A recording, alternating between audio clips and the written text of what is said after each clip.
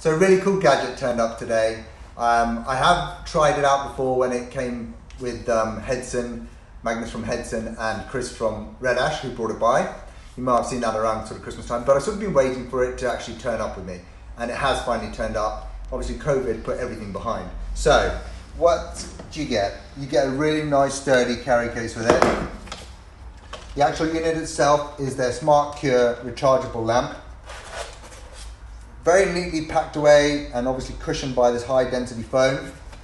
You've got the unit itself with the LED lights, which I will do a short video on soon, and the LED display. It tells you all sorts of things. We'll come back to that. So what else do you get in the unit? You get the charger. Let's put that there.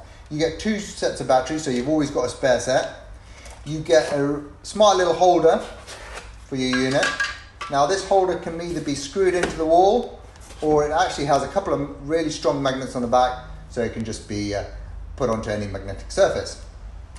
You obviously get the crucial UV glasses, goggles that we should all be wearing.